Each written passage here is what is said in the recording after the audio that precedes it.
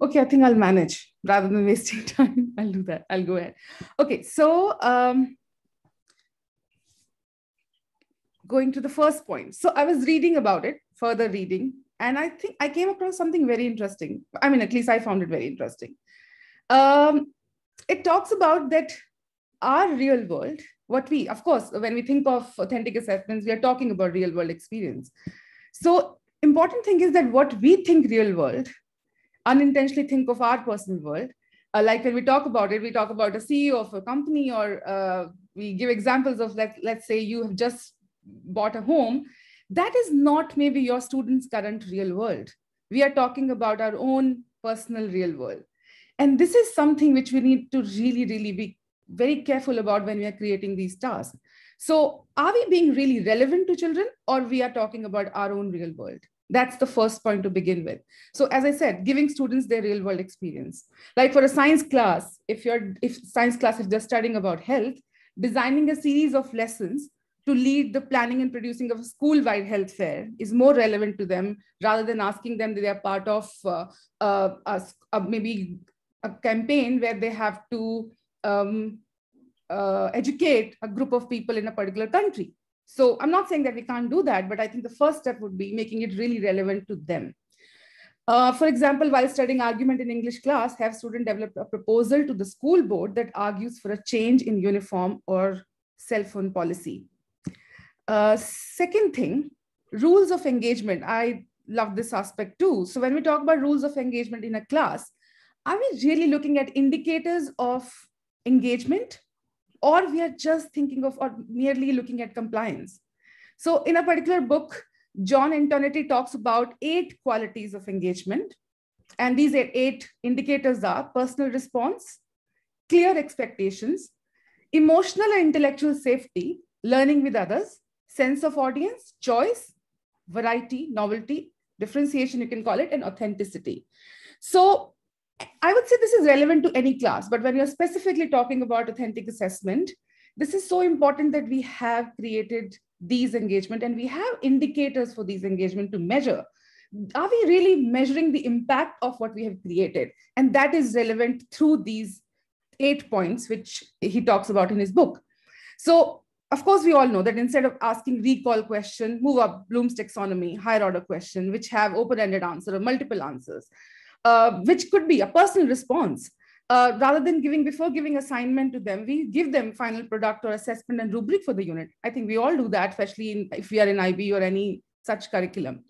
Foster an environment that encourages risk-taking, emotional and intellectual safety. So rather than asking them the right question, maybe students say all the possible answer and possible wrong answer and explain why they are wrong. Got them up out and they see it and get social work is in structured group or build class discussion, basically learning with others, basically a noisy but structured classroom where there is a discussion, there is a conversation going on. And the last one, I would say, publishing work, sense of audience. First, who are you making it for? And then sharing it with the public also. This is so important, which I think we miss out a lot at times because of time and because of so many things which are happening in schools. Last point for me would be, what are we doing as teachers to make our content relevant to students' lives? So I was reading a reflection of a teacher, and she talks about that giving writing assignments on topic that mattered to them. I do that a lot, but I don't know how clearly I connected what they were doing to how it could help them. For example, with something like argumentative writing, I was probably more focused on this is how you get good grades on this, rather than this is how you change someone's mind. Such a powerful statement, change someone's mind. Authentic assessment has this objective, but do we really look at it? I mean, again, when I say do we, I'm actually reflecting back and seeing how much we need to really review this. So for example, these examples are given in this particular article when I was reading. It said that when students are studying the old presidential debates in English, let's say, or INS, show parallel with the current presidential elections. When you're studying bacteria, talk about all the places bacteria hang out in students' daily life. Making these kind of connection, I mean, I think it's so natural to us teachers, and we say, oh, I'm doing this. And of course, actually, we do it because this is really, really natural to us. But the point is, what I think which we need to do is that we make sure that we add them to our lesson plan. We go back and write it there so that we know that this is what I talked about and reflect on. So what I'm talking about here is authentic and those connections which are very, very clear, very visible, rather than something which we thought that we did it, because we do it all the time. As I said, we do it all the time. This is out of habit, but there are conscious link which we need to create. We need to have a checklist. Okay, today I'm really going to talk about these because this is what I'm talking about in unit. This is what my children feel. So this is where I'm bringing this connection. Have an authentic public end product. Again, I'm bringing in the last slides point, that a video, a live presentation, and community service project, a website, a common class website, something that will ultimately be consumed by people outside your classroom. And this is something also takes care of that issue where we say that my children are not motivated, they are not interested, they are not engaged. This will definitely be motivating them, those are not interested. So what do we do instead of packets of worksheets? So this is something which we can look at. I'm sure, again, this is not new to you. You all talk about it. Like within class discussion, we say gallery walk or philosophical chair or think, pair, share, jigsaw, some interesting maker challenges. Genius R, I talked about project-based learning, service learning, some role plays, labs, escape rooms. So bringing in, student-directed learning, self-directed learning, where children can really have the choice. At the same time, they're learning in detail, they're learning in depth. This is something which is very, very crucial. Next point, an example. So an example where students were asked to redesign an underutilized courtyard space on the school campus. So what they did, this is the goal, but they drafted, they revised and presented their ideas in formal presentation to their classroom. Then they met with the architect who shared their own plan and took students' suggestion. I think this would have been even interesting if the school asked them to maybe create a budget. Look at the budget, look at the labor cost, look at the material which was used. So a task which could be extended further, but really students were engaged in this task. I came across this template, MISO for research. Of course, if you have heard Catherine, when she talked about service as action and community service, she talked about this and I really, really loved it. This is for action research. So process of, once you have the goal, once you have the task, how do you go deeper into it? How do you motivate your children to go further for action research? I really like this. So MISO stands for, M stands for media, I stands for interview, S stands for survey, and O stands for observation. So basically, when you're trying to give research opportunity to your children, think of all these 4 options that your children look at, and then they further develop their research plan. And because then you will be able to surely say that, yeah, your children have not just a very superficial understanding of what they're doing, but more than what actually needed. Examples, few more examples. Of course, student-led conference community project. This is something which we did in our school. I wish I could show you the video, but I'll try and see if I can. So student-led conference community project. We all know student-led conferences. But what we did this year in our school, that our community project where children work on for a specific cause and link it with their passion, something which you're really passionate about.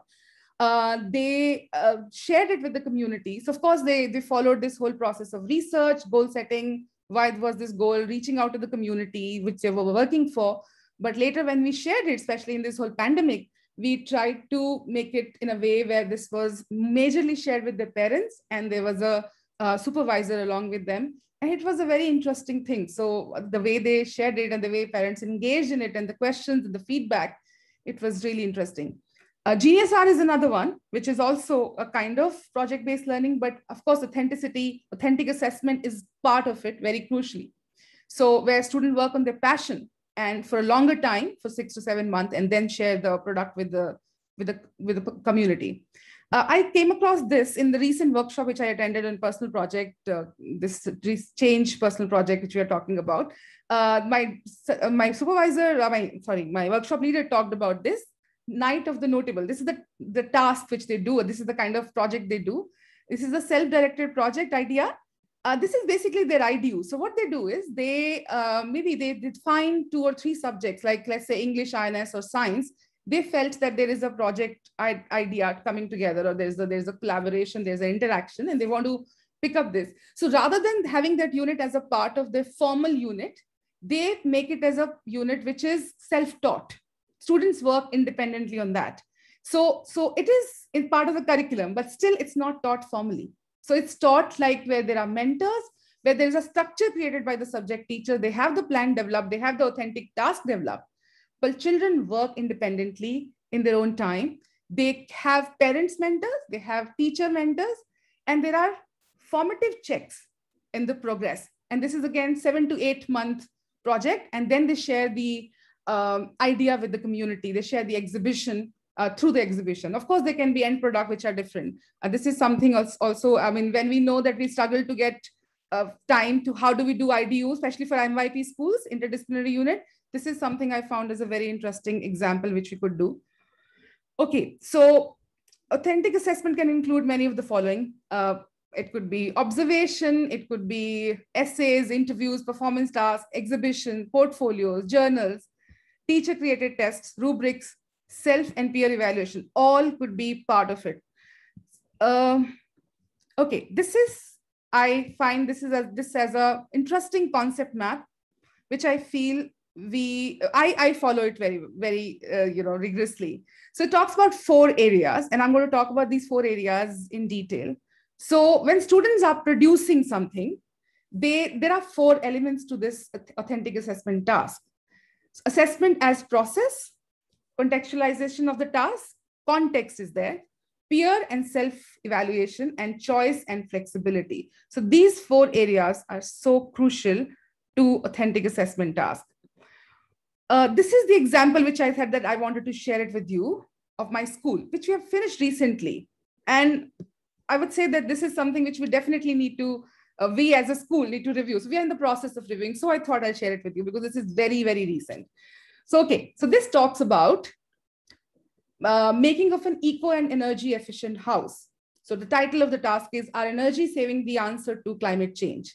Statement of inquiry, those MYP school teachers are here, though they understand the efficient. So what our statement of inquiry was, the efficient use of shape, space, and form lead towards understanding of human impact on the environment and thus provide sustainable design solutions. ATL skills, of course, you can see those strands. So what was the task, authentic task? We use grasps here, the tool.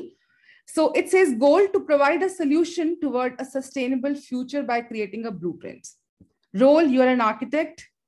Audience is local community. Situation, students, we are talking to students. So you have observed the depletion in energy sources and the local community has highlighted the need for a sustainable solution for energy conservation. Purpose of blueprint, keeping in mind the mathematical specification provided and the science behind. Standard of S stands for standard of criteria as mentioned in the rubric. So criteria for this was criteria A and D for science, which is knowledge and understanding. And D is for reflecting on the application of the science. So this was the task. Now, the question is what I'm trying to ask from you now, I need your help. So what are the strengths of this task? I would rather say that we focus on whatever the points I talked about, relevance and how much we are engaged in it, or is it students' real world, or is it our world? And all these 4 points of the concept map. Looking at this, what do you think in terms of impact of student of this task? What do you think, what are the strengths? I will share my observations also with you after that, but I would really need your ideas and your observation. You can put it in, maybe if you want, you can have it in the chat. Will you put the task back on the screen? Sorry? Will you put the task back on the screen? Oh, yes, I'll do that. Cool. Thanks. Yeah.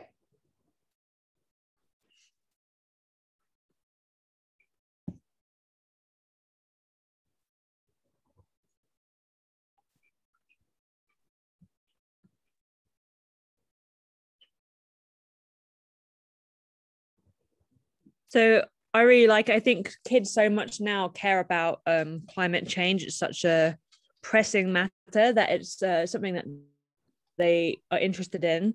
So I really like that. I wonder if you could adapt this so that it was them making sustainable changes or eco-environmentally friendly changes to their current school. So it could be that they do a project where they're going to turf the roof of the building, or they're going to build flat windowsill planters for all the classrooms across the school. Like there could be other ways that they could have that direct impact in their school instead of role playing, or that could be like the formative, and then the summative could be doing this bigger kind of picture where they're taking the role as an architect. Because then they have that very real, the real impact as well. Interesting. Yeah, I think it's cool. Yeah, this is exactly my observation also is really anyone else, anybody want to add something to this? You can unmute yourself, or you can put it in the chat box wherever you feel comfortable. So which grade this is for? This is for grade 6. Okay. So I have always struggled using these big words and giving the task to the junior grades, especially I understand people talk about sustainable these days, but people not having the clarity at that stage called efficiency, for example. Efficiency as the output upon input, they do not have this understanding. The second is environment itself is a broad term. Right. What happens, you bring these kind of tasks, they end up doing the project, but they still do not have the fundamental understanding. Absolutely. But though you achieve, what you wanted to achieve, but then the keywords, if you miss those keywords explanation somehow, directly or indirectly, I've always seen the challenges in the senior years. Yeah. You're happy about the project outcome and all, but you still get back to you need to go back to those fundamental key terms as such. No, absolutely. Absolutely valid points. So yeah, so go ahead. Yeah. No, that's fine. That was it. So yeah, so this is exactly where, yes, Richard? Yeah, I think it's a really cool assessment. I really like it. Thank you for sharing. I wonder if it could be made even more contextually specific, if it could be made completely local and like in our part of where we live, this is our output, this is how much our carbon footprint. If that could, to really speak to them and really make it kind of tangible and kind of as realistic as it could be. And then I also just thought as a side note, I don't know how you kind of came up with this, but I really like the idea of asking the kids. And I think it's a hard skill and a hard thing to do, right? Yeah, absolutely. I think what you're saying is totally right. This is something rather, even when I was observing, so I'll share my observation also, very aligned with what you're thinking. Really, absolutely valid point. Thank you for sharing. Involving children, I think is going to change the entire thing about it. Greg, you want to share something? You raise your hand. Yeah. Well, I just want to, an observation I make, well, there are two about a task. When you set up a task like this, and the way it's created here, it doesn't just, well, it does suggest, but it compels you to decide what it is that you want to teach the students, particularly in your explorations that you set up for them, so that when it comes down to ready to do this task, they are fully prepared to do it. And they have that a good conceptual understanding of what you, what you hope for, what you're trying to get them to build. And I think the other thing is in looking at, there's often, I guess I'll put it this way. It's easy to look at this task and say, the students are going to be applying certain things. They're going to be missing out on a lot of fundamental facts and basic concepts that are really important for them to learn later. But I think your choices in what you're going to teach the kids in your explorations, I think can solve that problem right off the bat. Say, no, they're going to have that. And I'm going to teach them and they're going to know it. And then the other thing is, it's comparing this to a paper and pencil test where you are drilling them on concepts or facts to get these fundamentals of whatever the subject area is. Yeah, I think it really does the kids a disservice not letting them apply what they're learning. And so I don't think it needs to be seen as an either or choice, but it really should be how this, like I said the first time, suggests and compels you to teach the kids a certain set of content. Yeah, absolutely. Absolutely. I think this is a wonderful point. Pallavi has talked about that 4 ATL skills are recommended for keeping this one. Do we really want to have 4 skills? Yeah, important thing to review. That are we able to give them those opportunities or learning experiences? I think teachers did justify that. They said that, they had created those learning experiences where this was required, but something which definitely need to be, because I feel always not going more than 2 strands. This is what we keep in mind. I also feel that it becomes a little difficult for children to map their own progress and set targets for themselves, or set goals in that sense as well for the skills that they want to develop. So if there's too many of them on the table, what will the kid really focus on? Okay, so this is my observation was that maybe I think all of you kind of said almost the same thing, I guess. So more student choice. I felt that maybe we talk about only a net. Okay, are we giving them enough choice first when we are asking them for the end product, or where is student agency in this one? Another thing, scope of peer and self-assessment. Was it there? Is it relevant? Is it there in the task? Is it clearly spelled out? Maybe not. Formative checks, assessment process, going back to that first point, which we talked about in the concept map, that where are the assessment process? What were the assessment processes in this one? Involving community maybe as a celebration of the outcome.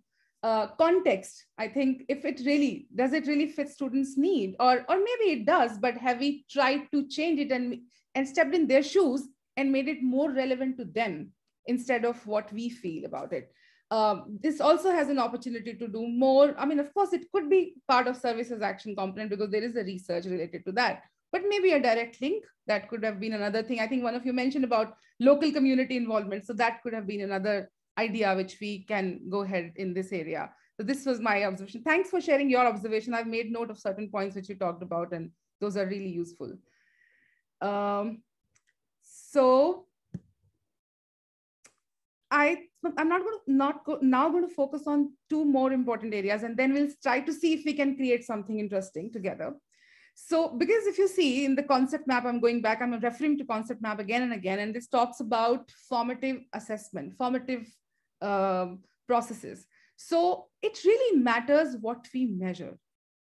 So, it's important that we see what we really measure. Because most of the time, and this is something again coming from my experiences, I'm not saying we all do it, but I have seen that, and I have made that mistake too, that when we construct our rubric, so rubric is not only that MYP, IB, objective, rubric, summative criteria. It's about, of course, we all talk about it, formative checks, formative rubrics. But when we make our rubrics, it's so important that we focus on the central point.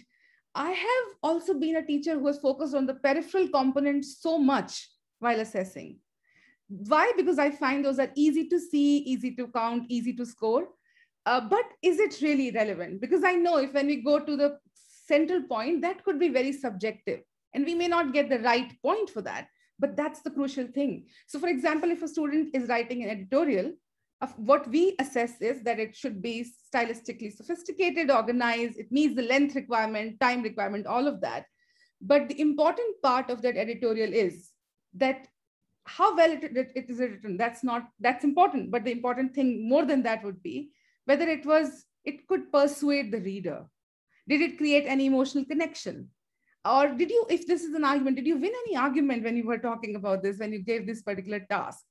So this is very crucial. Measure what really matters.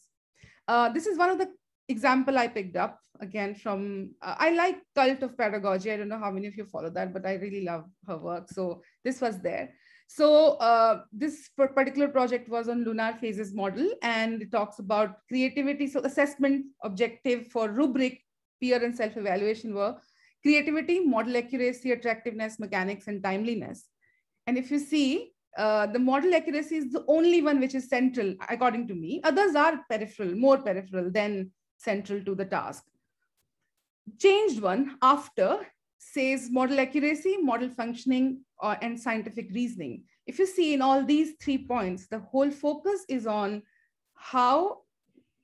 what we really want children to do, what we really want children to learn. Not saying that peripheral is not important, it is, but centrally, this is what we need to assess. This is why single point rubrics are so crucial. And I'm moving towards single point rubric rather than having, describing all different stages and okay, what 4 means and what 3 means and what 2 means and what 1 mean in a particular rubric, but having one single point rubric where you have identified the areas very clearly, and then there is a scope for evidence, to see evidence of children's learning, and of course there is a option for areas for improvement. So that's where going towards that is the crucial aspect.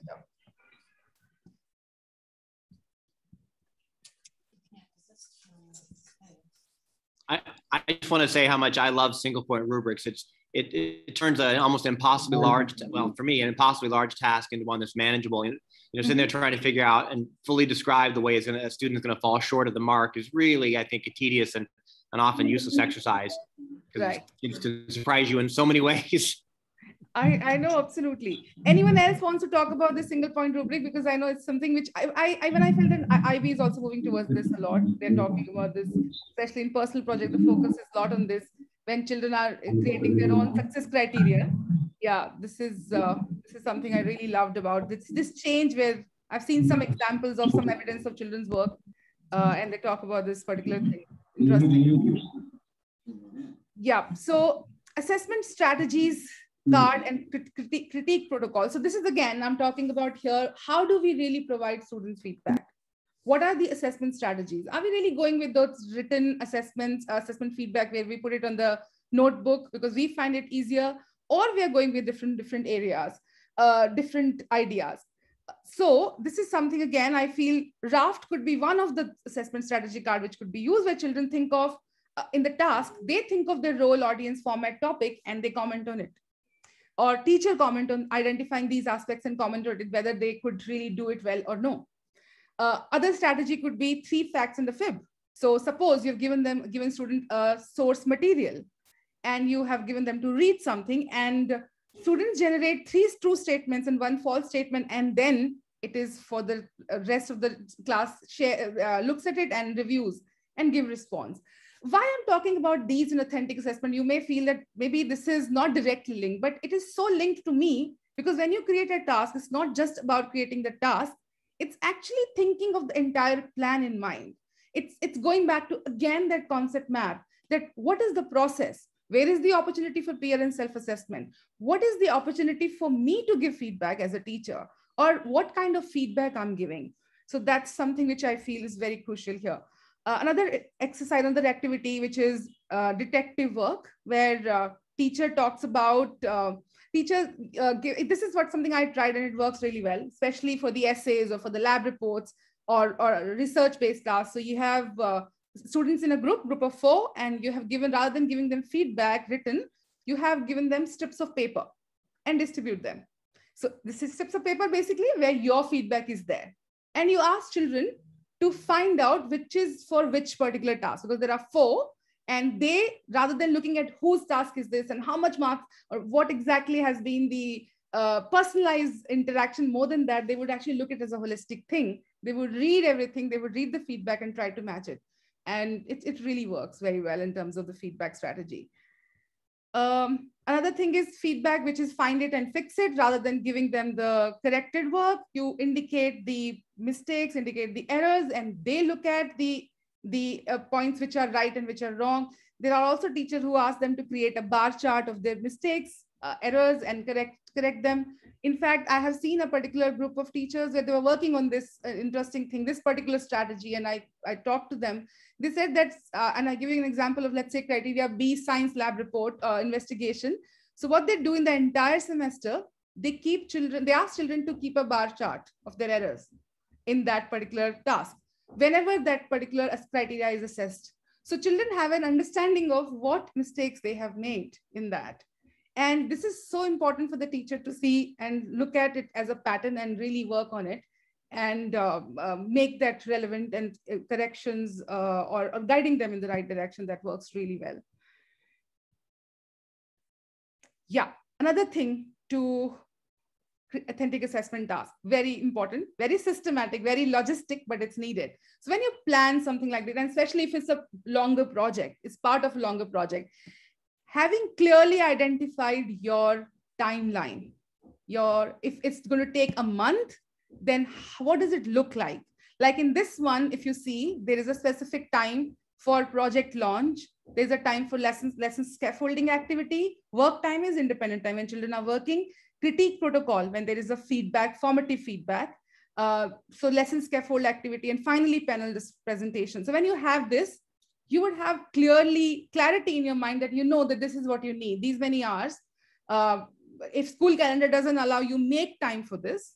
And you have these days communicated already. So this is something would be really important from that perspective, that it'll make it work. Because I know time is something which is very crucial.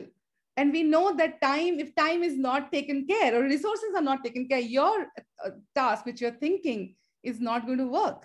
So this is why it's important to plan out this very well in advance. What is an appropriate level of voice and choice? That's something which we all struggle.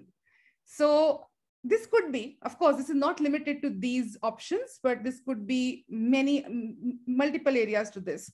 So voice and choice, it could be an individual project. In fact, within a team product, you can actually have an individual product allowed, rather than saying that everybody should do a group project. No, you should allow children. This is where I think we need to look at children's need and their attention span, their strengths, their limitations, and allowing individual products, team products. They should choose their team members. They should have their team roles defined. They should have, of course, there can be contracts and there can be different strategies there.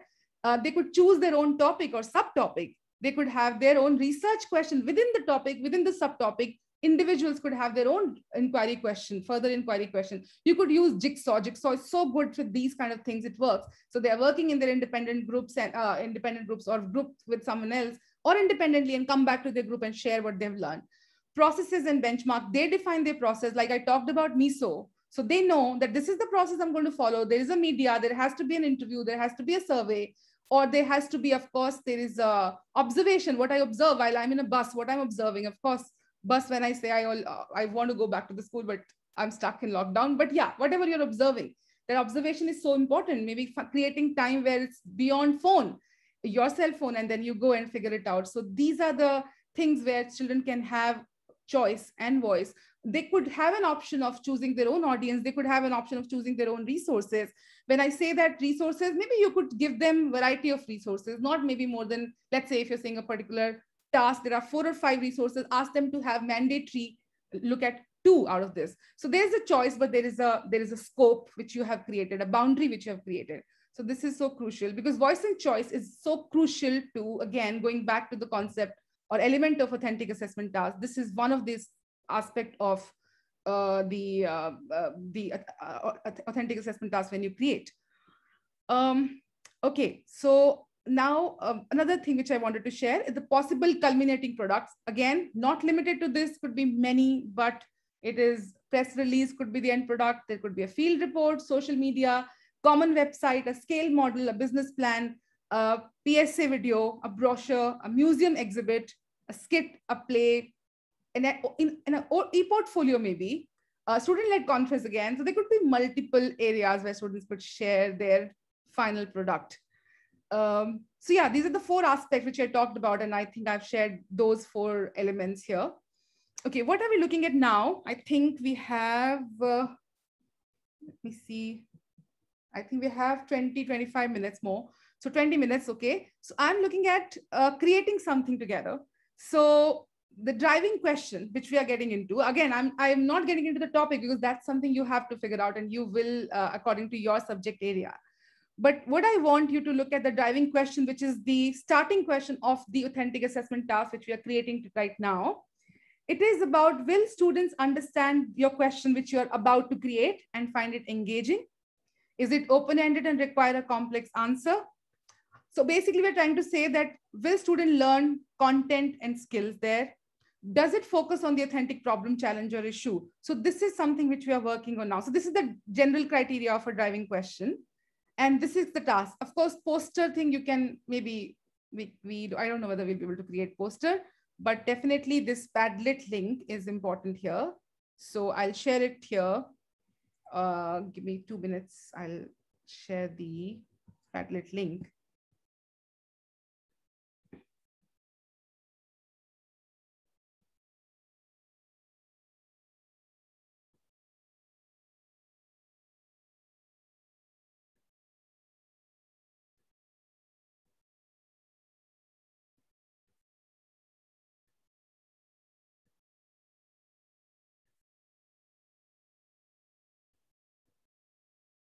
Okay, so this is our Padlet link, or I haven't shared. Okay, this is now going. Yeah. What are we looking at? We are looking at going back to the task again. So we look at the project idea. We could use GRASP tool, up to you. You have GRASP, you have Raft, you can use any. Driving question. After project idea is identified, look at the driving question, look at the learning outcomes. What major product you think you would want to look at, and a public component added to that project which you're looking at. So it's something which I talked about in my school's example, which I shared. Think about that and look at this particular idea of creating one task together and share it on the Padlet link. Should we limit this to 10 minutes? Because then we can come back and discuss some interesting thing which we have shared. Okay. All right, so 10 minutes to work on this. Work on what we talked about, work on what elements I talked about, and I'll keep quiet now.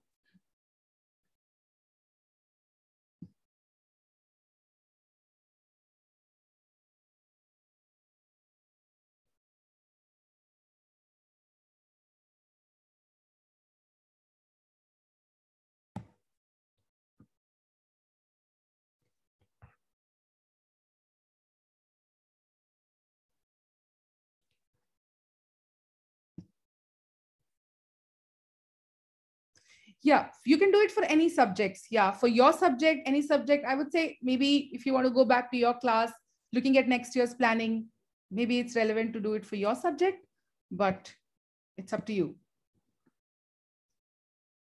It could be an interdisciplinary project also. Yes, please, Greg, that's really useful. Yeah, I think that's fine. If you can want to share your already shared one, already created one, that would be very useful. Yeah. So Greg, will you share it on Padlet only? Yes, I'll find a way to trim it and. Okay. Otherwise, yeah. Otherwise, you can share it here also. That's fine. That's absolutely all right. Okay. Thanks.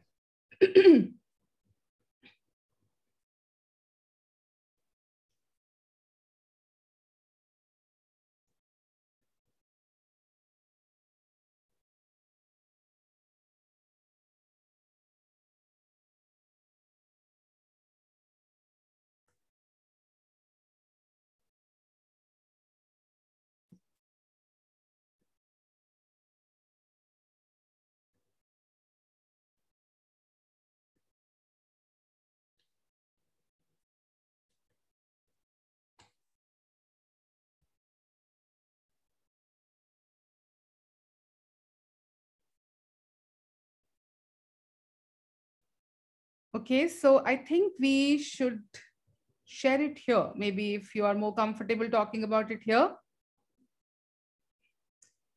Yeah.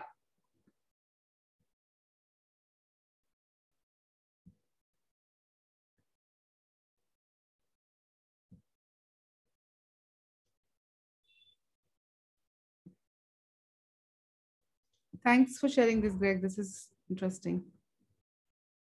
Okay, sorry, I think I'll look at it later. Maybe you'll share it right now. That would be better. Yeah. Greg, you want to talk about this assignment with us? Well, I can. I'm teaching next year a physics unit. I've never been all that comfortable with teaching physics, but I thought with the first unit that we recently worked on our scope and sequence, and so this physics unit kind of fell on me to teach next year. So I was trying to do something that would engage me, and I had hope in turn would engage the kids. So I decided to have them make this Rube Goldberg machine, and I have kind of have some bells and whistles in here. I want them to achieve some task, and I thought, as I was thinking about this, I really thought hard about the statement of inquiry and turning my conceptual understanding that I wanted to get the kids to develop out into the world in a way. And I ended up using the idea of craft. The global context now escapes me. I can't remember what that's in. But I wrote the statement of inquiry with that idea of craft in mind, but I ended up changing it to care and craftsmanship in my statement of inquiry. So I'm trying to get the kids to attend like seriously and make a commitment to doing a good job on something, and not just being able to answer all the questions or stay in their head and their minds to show me their work. And then I also I've been bearing the lead here. I'm gonna have them make a Rube Goldberg machine that does something, and have them produce a video that highlights the workings of it. And in so doing, talk about energy transfer, a little bit about simple machines. Right. And I could go on and on, but I can stop there. I think, oh yeah, they're going to do a video and a written report. I think it might be a little much for a 9-week unit. I'm trying to, my next order of business is to plan out the 9 weeks to see if I have enough work time for them to get this done. Because assuming we're in school, I'll need to give the time in class to work on it. But I would love any feedback on this. Yeah. So if someone has a minute, they're happy to put comments on there. I'd be thrilled. That'll be Thanks. Thank you, Greg. Liz talked about make a video of you and a friend at restaurant ordering a meal. Interesting. So yeah. Okay. So driving question is, how do we order a meal in Spanish? Learning outcome using vocabulary and grammatical structures related to food in a real environment. Really interesting.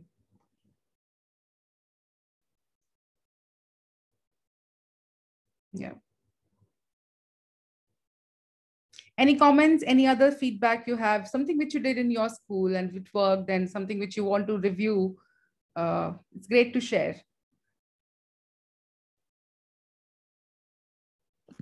I'm happy to share if you like. Yeah.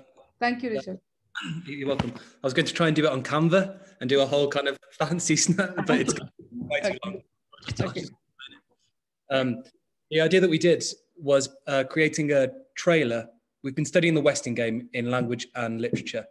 And yeah, we asked the kids to make a trailer of their own film version of that was building on from a visual summary that I'd asked them to do previously, which was like a formative. This is kind of like the next step to try and conceptualize and make their own trailer for the Westing game. And yeah, their role was actor, director, producers.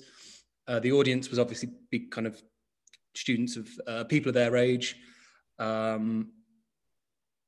and then the public component will be, we'll share it back with the kids, and we have an assembly coming up, and any of the best ones we're going to share in that assembly.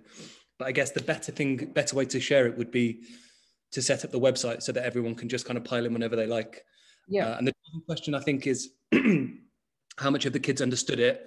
How confident are they with retelling it and being creative in that way? Because sometimes the kids struggle a little bit with creativity and thinking outside the box. Yeah. So I really wanted to kind of lean into that and pursue that a little bit more. And the reason we chose to do it as a video is because the kids have been doing that in drama, and they really, really enjoy filming, and they really enjoy creating their own kind of short videos. So that was where we'd gone with it. Very interesting. So how did you measure the impact? I mean, later, did you look at any kind of self-evaluation or peer evaluation for that? Yeah. We're in the process of doing it now. So I think I'd want to know how much they enjoyed it, how engaged, I want it to be quite, and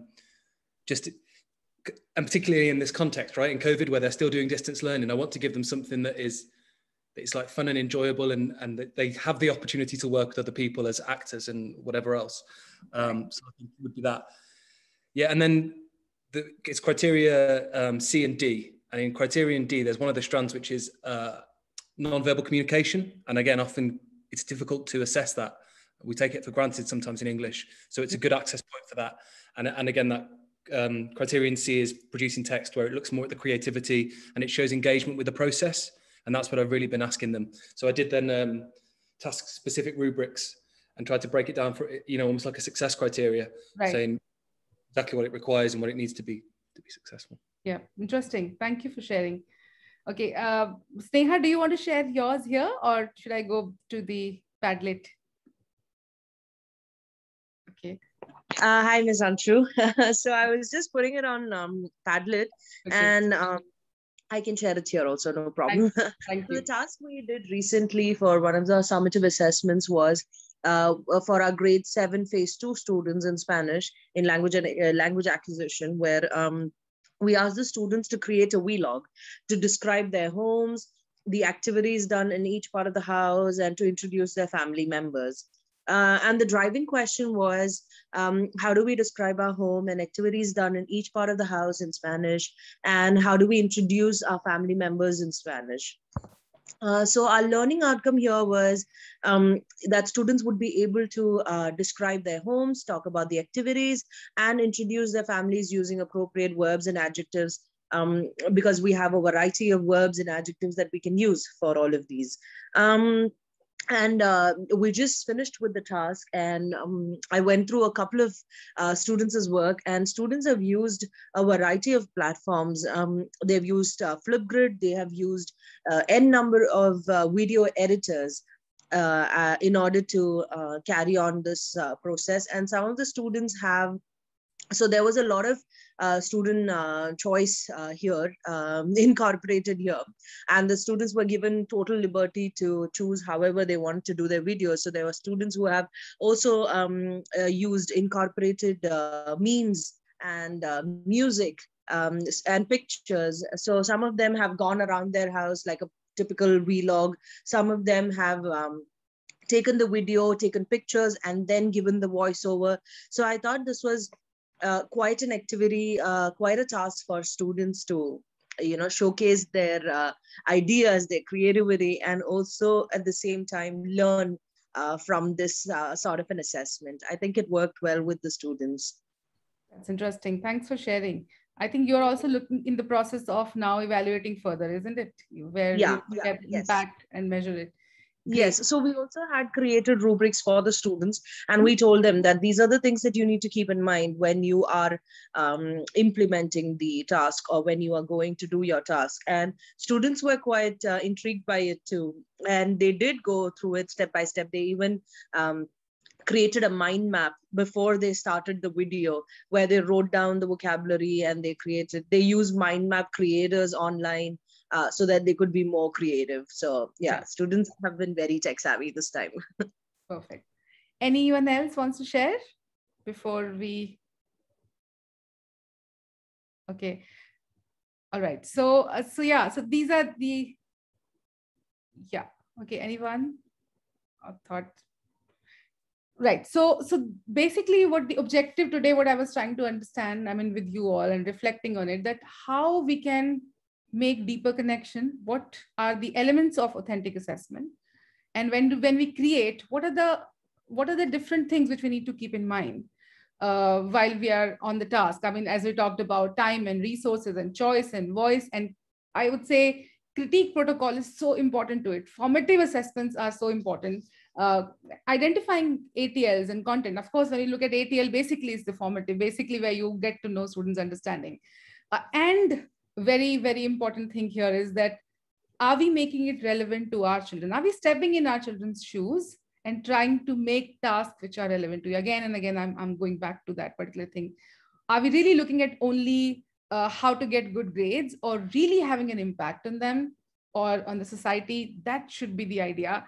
And I know, I mean, at least I would know that I have struggled in this, and I have tried to look at it and reflect on this more going forward, that, okay, what are the changes which needs to be done? So this is what I wanted to share. Thank you so much. Thank you guys. Thank you for attending this. Anything you want to suggest, any idea before we go? Most welcome. Thank you so much. I just wanted to jump in. I just came back from the other two sessions, but I just wanted to point out that all these sessions are completely volunteer led. So they've all put in so much time into organizing them and then obviously running them and putting themselves out there. So I've linked her LinkedIn, so you could connect with her there and also endorse or write a little recommendation. So thank you so much for running another session for us. Thank you. Thank you so much. Thank you. Thanks for attending. Thank you. Thank you. Yeah. Okay. Take care. See you some other time.